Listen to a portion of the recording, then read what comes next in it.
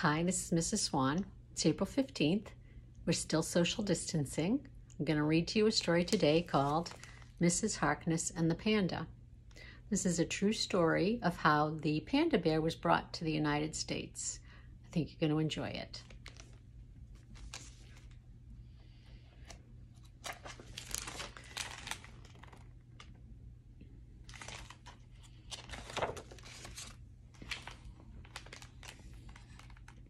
In 1934, Ruth Harkness had never seen a panda bear. Not many people in the world had.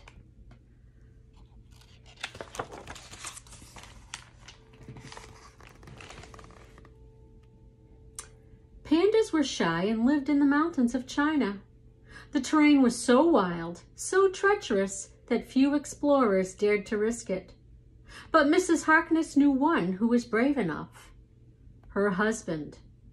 On September 22nd, 1934, William Harkness set off to bring the first live panda to the United States. Soon the whole world would know the panda. Mrs. Harkness wanted to go with him, but women were considered too dainty for exploring.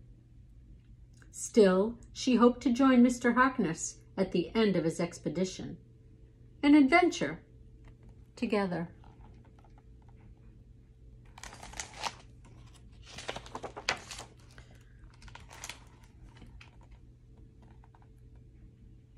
Many months passed. Then, on a winter afternoon, Mrs. Harkness received terrible news. Her husband had died in China. Mrs. Harkness was very sad. She had loved him so. That love inspired her to carry on with his work. Mrs. Harkness would go to China. She would find the panda. I had inherited an expedition, she said. Mrs. Harkness lived in New York City. She designed tea gowns. She wasn't particularly strong, athletic, or daring. And except for her cats, Tibby and Baggy, she knew little about animals. But she did know that bringing back a panda would be hard. Impossible even. 1 chance in a million, she said.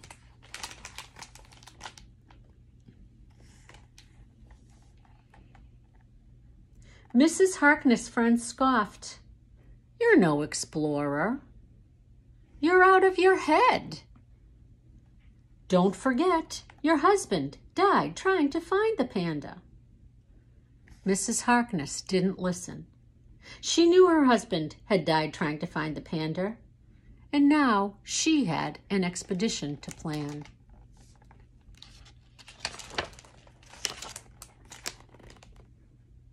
On April 17, 1936, Mrs. Harkness set off on a steamer for China. Her ship sailed the Red Sea, through ports in Sri Lanka and in Singapore, and then, finally, China.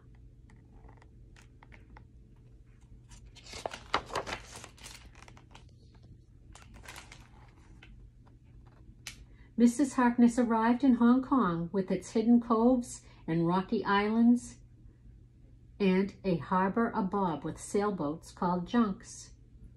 When a little girl waved 3 times, Mrs. Harkness took it as a sign of good luck. Her next stop was Shanghai, where she met a friend of her husband's. He scoffed. "You can't climb mountains. You'll get sick. You'll run into bandits. You'll never make it out alive." But Mrs. Harkness didn't listen. She had an expedition to plan.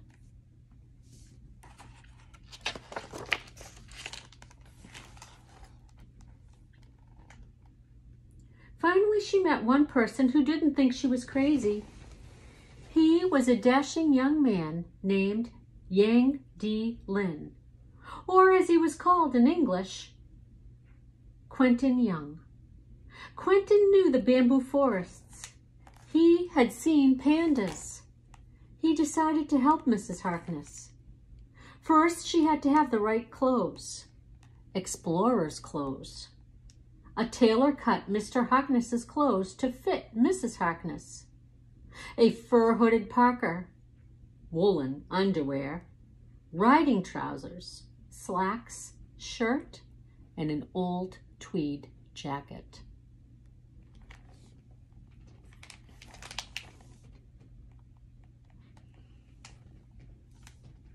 Next, a shoemaker cobbled down a pair of Mr. Harkness's bulky boots to fit Mrs. Harkness's little feet. They probably had 2 pounds of nails apiece, declared Mrs. Harkness.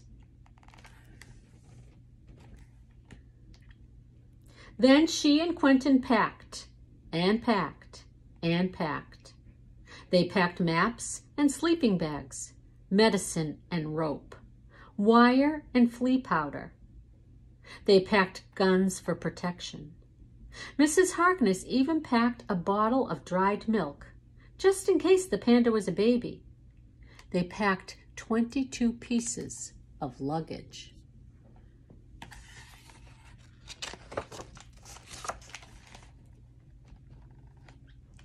Late at night on September 26th, Mrs. Harkness and Quentin set off to find their panda. They sailed 2 weeks up the Golden Yangtze River.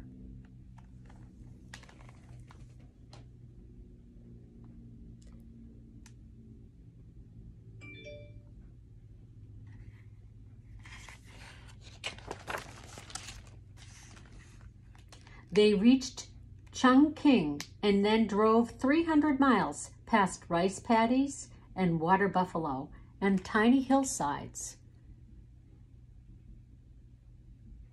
farms to Chengdu. Mrs. Harkness hired a jolly, fat cook named Wang. She hired 16 men to carry the 22 pieces of luggage. She kept on moving.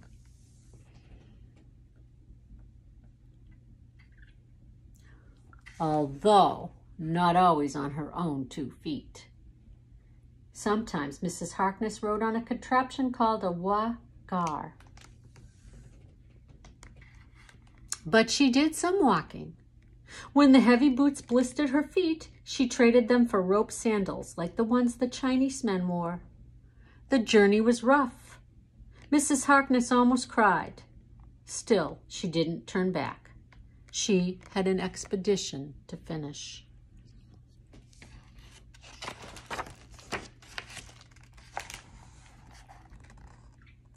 Near a ruined Buddhist temple, the expedition met an old man with wild gray hair and no teeth named Lao Sang.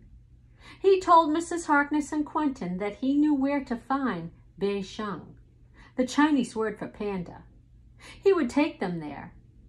And one day they climbed, scrambled, and stumbled for nearly 30 miles.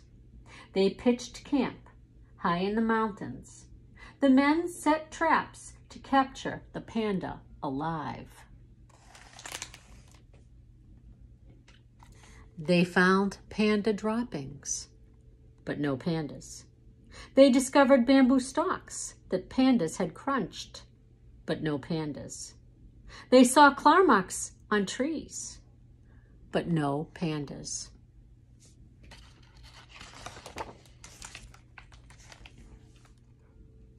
On November 9, 1936, Mrs. Harkness and Quentin and Lao Sang climbed 1,000 feet in snow to see if any pandas had wandered into their traps. None. Mrs. Harkness cursed the wet bamboo that soaked her. Then up ahead she heard a shout. "What is it?" she asked Quentin. "Bei Sheng," he said. Mrs. Harkness struggled after Quentin through the damp branches. Quentin stopped at an old dead tree. From the tree came a whimper. "Mwah!"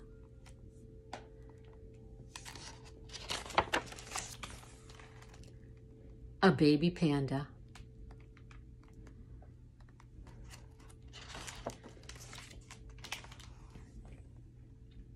Quentin tucked the baby in his shirt and he and Mrs. Harkness slid and staggered back to camp.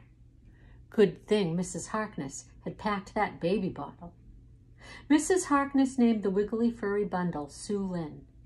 It means a little bit of something very cute. Mrs. Harkness had accomplished her husband's mission, their mission. She hastened to return to America, but first she had two very important things to do. She scattered her husband's ashes in the Chinese mountains, and she thanked Quentin, her guide and friend, who had made the dangerous but exhilarating expedition possible. She gave him a carved gold ring to give to his fiancé. It was her wedding band.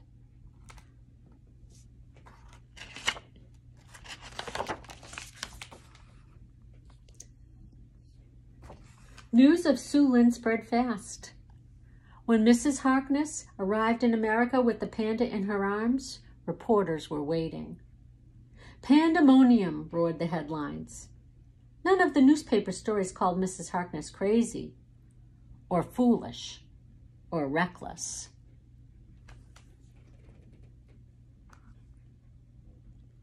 They called her a woman explorer.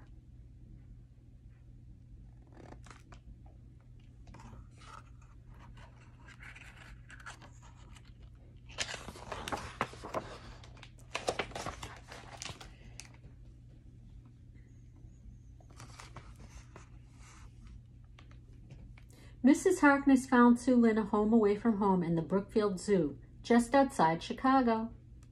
Scientists rushed to study the cub, and everyone came to see it. No animal had ever received so much attention. Now the whole world knew the panda.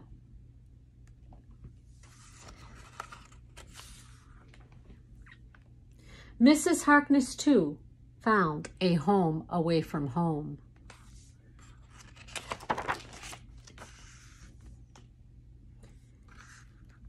In the rugged, beautiful mountains of faraway China. There's an actual picture of Mrs. Harkness and a panda. I do not believe it is Su Lin. So this story ends with a timeline of Mrs. Harkness's life. And there's also an author's note. So I want to read some of the author's note to you. Those patched eyes, that roly-poly body, that bold black and white fur. Who doesn't love a panda? Thank Ruth Harkness for that. Of course, today we might question whether it was right to take a baby panda from the wild. Our attitudes about animal conservation in zoos, as well as our knowledge of pandas' behavior, are much different than they were in the 1930s.